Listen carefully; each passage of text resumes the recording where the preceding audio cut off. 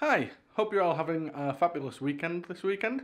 I'm coming to you from the living room today because I'm going to do a photo shoot as promised. Now, unfortunately, I couldn't convince the missus to have her photo taken, and I want to do portraits, so unfortunately it's going to have to be my ugly mug in the photos. It is going to be a bit of a challenge because I'm going to be having to obviously take the photos themselves, mess around with the lights, and I'm going to video it as well, obviously, for you guys. So yeah, you'll just have to bear with me 1 second. Let me put you down on here. Yeah, hands-free again. So I figured today would be a good time to try out some of my old vintage lenses, now that I've got my adapter for them. So the first one that I'm going to try is the Pentax 1.7 50mm prime lens. It's got manual aperture and manual focus, so it's going to be making life even more difficult for myself, but I don't know if you can see that. The aperture goes really wide. Can you see? Yeah, ish. If all else fails, though, I can revert to my normal lens, which will focus for me, which might be slightly easier, but we'll see. But without further ado, I do need to get this room quite messy.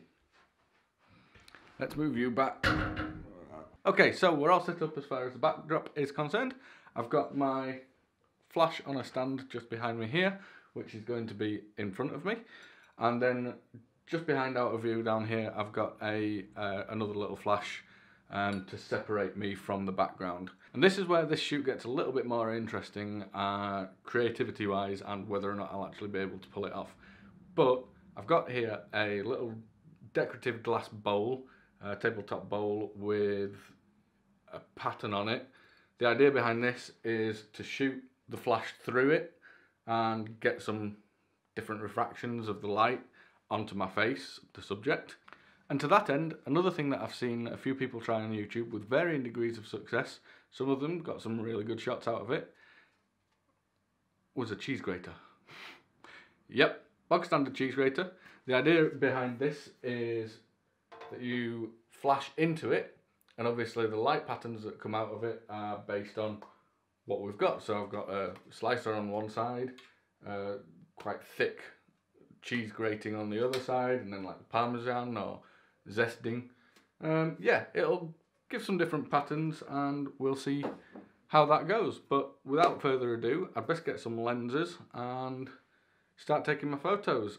So 3 or 4 hours later, and I think I might have managed to get 1 or 2 decent shots. I don't know, I've not actually seen them yet.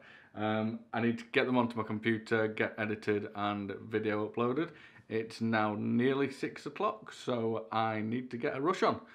Anyway, this is the end of a very long day of shooting, so I'm going to grab myself a beer. I hope you guys are doing well, and I will catch you tomorrow.